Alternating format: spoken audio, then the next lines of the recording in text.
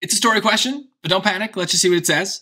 A chemist combines water and acetic acid to make a mixture with a volume of 56 milliliters. The volume of acetic acid in the mixture is 10 milliliters. What is the volume of water in milliliters in the mixture? Assume that the volume of the mixture is the sum of the volumes of water and acetic acid before they were mixed. I mean, I don't even know why they need that part in parentheses. I guess to make it really clear, but that's really just giving it away, right? The mixture is equal to the sum of the water and the acetic acid. Okay, well, a chemist combines water and acetic acid to make a mixture with a volume of 56 milliliters. The volume of acetic acid in the mixture is 10. What is the volume of the water?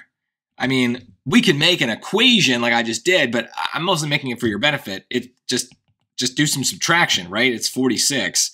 That's the whole thing, right? You have a mixture of 56 milliliters. 10 of them are already kind of accounted for.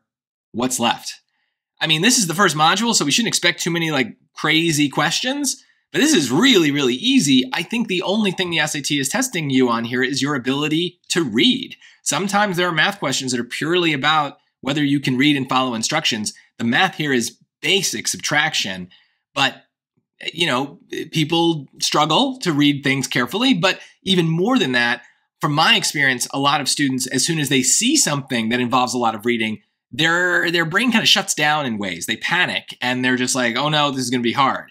So you got to get over that. I mean, if it were number 19, then yeah, I'd say we should expect something to be kind of confusing and hard and we got to be really careful. But it's number 9, it's first module. Like it's only hard because you have imagined it to be hard. So really just, you got to be okay with story questions in math. They're still testing the same basic stuff as any just regular old short equation question.